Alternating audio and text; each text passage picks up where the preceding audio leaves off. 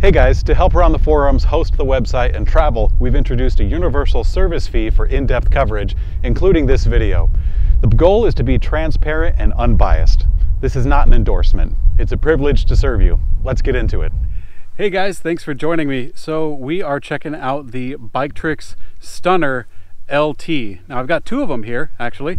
They're in two different sizes. The blue one is a 24 that I've been riding, and we also have the 20-inch.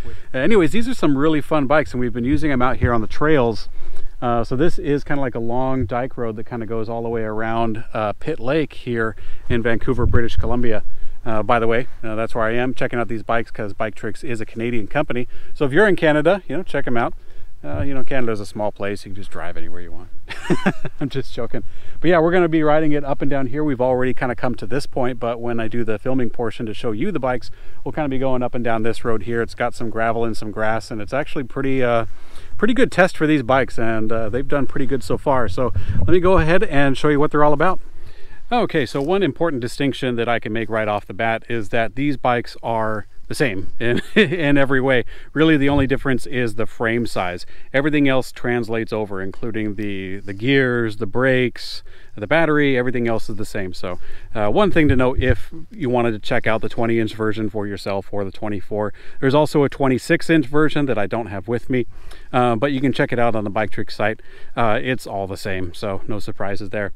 But yeah, let's go ahead and check out some of the components front to back, and I'll kind of tell you about some of the things that stand out. So we have some pretty strong 13 gauge spokes up in the front of the bike here.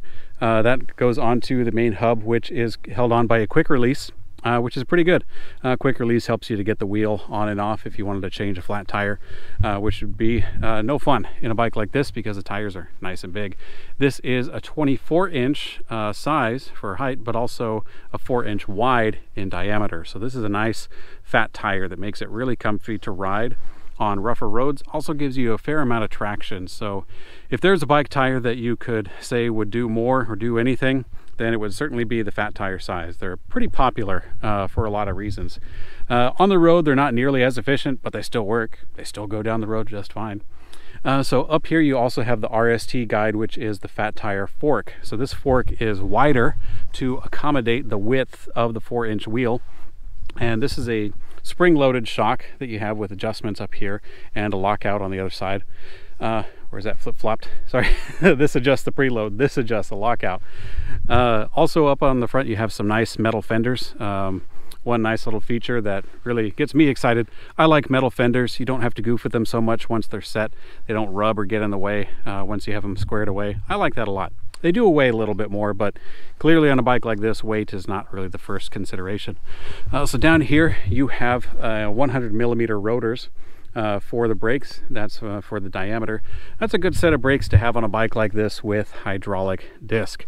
So this is the disc, and the pistons are in here that are set by the reservoir here that holds in the hydraulic fluid, some mineral oil. So it's kind of like the brakes on your car, the way that they actuate with some hydraulic fluid.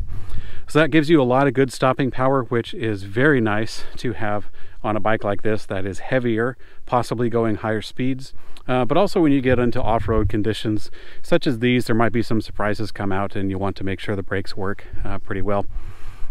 Also up front, while we're talking about it, you have the windowed indicator for 8 speeds going into the set of Shimano gears in the back.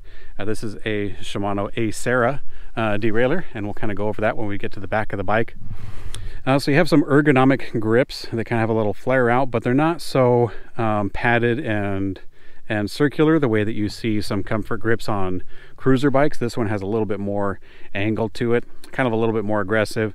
It doesn't change the functionality, it just doesn't quite look so pedestrian, we'll say. You do have a little bit of a sweep to the handlebars that kind of come back to you a little bit, so that keeps some of the cruiser-esque features kind of close at hand. On the other side of the handlebars, this is the trigger throttle that will engage the rear motor.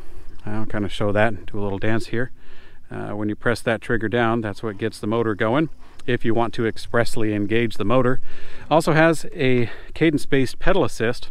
So with the control pad on the left side, you can press the up or down arrows, and that will, as you see, engage the different levels of pedal assist. as you pedal the bike, then the motor will kick in, and depending on how high you have the number, that will control the duration of how much assistance it gives per pedal stroke, as well as the top speed. So if you are pedaling along pretty fast, then it'll engage pretty fast if you have it in pedal assist number 5. Also on the display, it has a pretty big readout here. It is a monochrome, just one color LED display, or sorry, LCD display here. But you do have a lot of energy bars. So if you like to be specific on how much power you have left in the battery, this is nice because it gives you all 10 bars. I've seen other displays that only show you a couple of bars or a couple of lights, but this one has a pretty good readout there. Your main speed right dead center in the middle, something you'll be reading, and the odometer display. And when you press the M button, that will cycle through the different metrics. So it'll go through your current speed, a timer, odometer, trip set, and some other functions like that. Also over here you have the adjustable stem, which is pretty cool because the adjustable stem you don't even need a tool to use. When you pull down on this little thumb pad and pull up, then that will loosen the stem, and then you can adjust it on several axes. You can rotate the handlebars in place, and you can also, it's kind of tough to do with one hand holding a camera, but you can also change the angle of the stem itself. So those two things, both the angle and also the rotation, give you a lot of customizability, especially if you want to share this bike with another person, or if it's a bike that you give out test rides for all the neighbors who are very curious about how they all work, then this is a pretty handy thing to have. You can change the handlebars, and with the quick release on the seat post here, you can change both of those, and then boom, ready to ride. So that's a pretty cool feature if you have a bike that a lot of people are going to be trying out. But also it's nice just to be able to get the bike into, say, the back of a truck if you just want to lower the profile of the whole bike in general. Kind of pull that thing down, angle the stem all the way, and boom, suddenly your bike has lost, well, not lost, suddenly your bike has changed to where it's, 5, 6, 10 inches lower, which is pretty nice depending on how you sit. So other cool features on the bike, you do have a nice step-through frame, which is good for a cruiser model. The nice wide tires give you a fair amount of comfort no matter what terrain that you're on. And having that cruiser feel makes it a really good bike to get in and out of really quickly and also pretty comfortably. The riding position is pretty relaxed too. You have the seat that kind of goes lower. I kind of drop that. There we go. It's not straight, but that's okay. The seat itself is lower than the stem up here, so that gives you a much more comfortable place to sit, more natural, the way that you would in a car per se. The seat is not a slacker either. This seat kind of has a faux leather covering on it, pretty wide. It also has some springs on the bottom that help out quite a bit when you're sitting on it. Helps to kind of absorb a little bit of the bite that you get when bouncing around. In the middle of the bike you have the 48 volt 12 amp hour battery that locks into position in the middle of the down tube. This is pretty cool. I like this battery case. It's quite popular. You know, it has this handle that you can pull it off. After you turn the key, you can physically remove the battery and pull that right out. This is kind of becoming a standard in some of the electric bikes that we see. But yeah, it's a pretty good system. Down here you also have the air-cooled controller. So this is kind of the brains of the operation with the electric bike, and it's mounted here on the back of the seat post tube. Now this is exposed, so some people might say that it doesn't look good, that it's not really cleaned up, because sometimes you see controllers that are integrated literally inside of the frame or perhaps inside of the motor. But in this one it is out, and that is okay if you want it to be air cooled. Some controllers actually need a fair amount of cooling depending on how much power they output, and this one you can definitely say is not going to overheat because of its positioning. Now the motor, while we're talking about the electric system, is this bad boy right here. So this is a 750 watt nominal Bafang hub drive motor. Now it puts out 750 watts, which the motor itself can literally do all day long. I don't know if you want to sit on a bike that long or if the battery will keep going for 24 hours, but it'll do 750 watts, but it also peaks at 1000 watt of output. And so with that kind of hub driving this bike, you can definitely get into some pretty sticky situations. And so Biktrik actually kind of put some thought into that by adding this derailleur guard here, which you can see is already a tiny bit scratched, which is good because you don't want it to actually bump the derailleur. So if you're going through some pretty thick terrain or some kind of narrow passageways, it's actually nice to have this thing on there that kind of protect the derailleur itself and the derailleur hanger from getting bashed around. We actually came from that trail over there past the guard tower, but in that trail it gets pretty narrow. You know, the the branches are coming at you from both sides, and so it was actually really nice to have that feature while we're going through. So yeah, one last thing to talk about on the electric system is right here you have the magnet disc for the pedal assist system. This is a 12 magnet disc that is counting the rotations of the crank as the bike is moving, and it doles out the pedal assist as a result.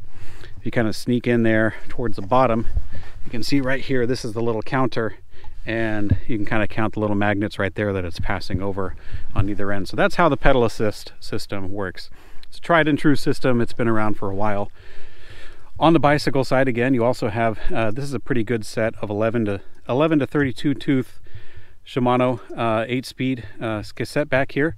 It's got a really nice integration with the whopping 52 tooth front chainring up on the front, so you can get a lot of tension on these. So that's a really nice thing. You've got some through axles, or sorry, not through axles. You have some axle nuts here because the cable for the motor actually runs straight into the middle through that axle. And on the other side, you just have a regular bolt. So one thing to mention while we're on it is that if you're taking this wheel on and off that has the motor, be sure you get the nuts in the correct position and orientation, because if you don't, then it can be kind of tough to mount it back into place. So that's one thing to consider. If you're looking at electric bikes and you're looking at hub drive bikes, they're a bit tougher to get flat tires changed on them. But one thing that they did do is put some stronger spokes in the back. These are a 12 gauge spoke, which is thicker than the 13 gauge spoke that you have up on the front of the bike. And as well, you have the adjustable kickstand that's mounted in the far rear. And that's pretty good when you want to spin the cranks like so. You're never getting in the way. You're never going to have to worry about kicking the kickstand when you're putting the bike in and out of your garage. One last thing to mention, aside from the matching fender in the back, is that this is the rear rack. I don't want to call it a pannier rack because it's not going to fit some pannier bags. Some of them will work if they have a larger claw that can get over this metal. But this is actually some pretty thick tubing, so this is pretty strong. It is bolted and color matched to the frame, which is really nice. So if you have a set of bags that flop over it, then that's great. Or if you have a set that has a little bit wider of a hook, this can handle, you know, a fair amount of weight. I don't know if I'd put anything too precious on there, but it's a pretty good rack if you have a usable pannier set for that. So yeah, anything else to cover other than the beautiful color on this bike that has a smaller wheel size? The smaller wheel size is definitely a lot of fun when you're doing lots of cornering. If you want a smaller wheel size, they are fun for a full-size adult like myself. This is actually the bike that I rode through some of that thick portion that I showed you earlier. It's pretty fun and maneuverable, but a lot of folks get it so that they can share a bike with their kid or perhaps just a smaller adult. I am a little bit tall, so that's, you know, one thing to remember. But yeah, either one of these is a lot of fun, along with the 26-inch that I don't have in front of me. But yeah, let's go ahead and ride and I'll show you what they look like. But yeah, this this is a lot of fun. So on the Stunner LT, it differs from the other bikes in a few ways. Principally the frame is a little bit different. Also this one, the LT, it has a hub motor. And hub motors are a lot of fun in many cases. They got a lot of guts to them. They really kind of kick you in the pants when they get moving. Man, so gorgeous out here. This is really a great trail for this kind of bike. As you can see, the trail is obviously fit for cars to travel at a fairly low speed. But yeah, it's got the relaxed seating position for this bike, as well as some pretty good components for comfort. The fat tires, the shocks up on the front, as well as a wide seat with the springs in the rear. So this is a really comfy bike that you can do a trail like this and be pretty satisfied with it. Aside from the fact that I'm holding a camera and trying to balance, it's a little precarious in that aspect, but it makes for a really easygoing ride because you don't have to concentrate so much on controlling the bike with the weight of your shoulders and kind of pressing down. You can kind of steer a little bit with your fingers, I guess, if you wanted to, almost like a bus. So it's a pretty unique experience. It provides a lot of you know, stop and smell the roses kind of riding. So yeah, let me show you a little bit about how it works, and yeah, let's go.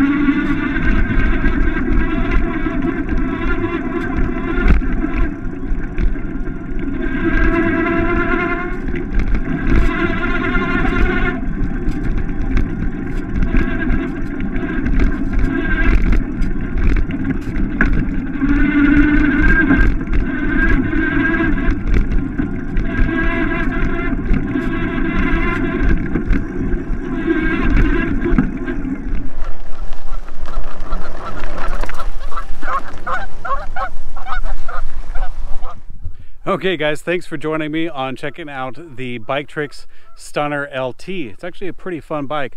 If you want to check this out along with other Biktrik bikes, you can go to ElectricBikeReview.com where you can see the full write-up on this as well as other bikes in their lineup. Also, you can check out the forums from Electric Bike Review if you want to participate there and kind of chime in and ask some questions if you'd like. Hang out there every now and again. So yeah, thanks for watching guys, and ride safe.